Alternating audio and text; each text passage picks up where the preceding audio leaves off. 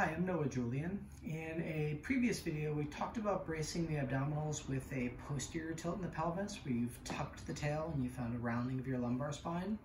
We're going to put that together today with a rounding through the upper abdominals as well. So if you come into your back, you can place the soles of your feet on the ground just to get set up. In that last video, we made a triangle, thumbs touching, index fingers touching.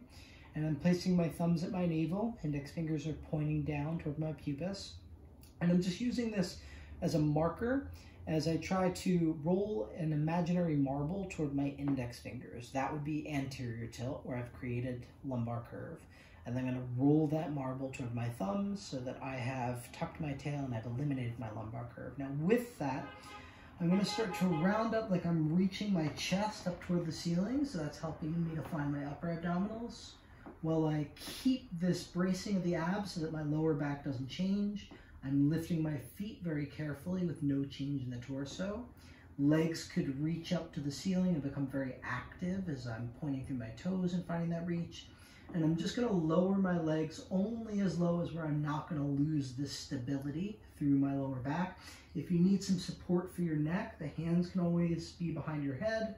And if you feel like you're good right here, you can challenge yourself through the upper abs by starting to extend through the arms and feel where you're reaching down while still rounding up through this upper back right here, keeping the upper abs engaged. And you'll hold there for a prescribed amount of time. Thanks a lot.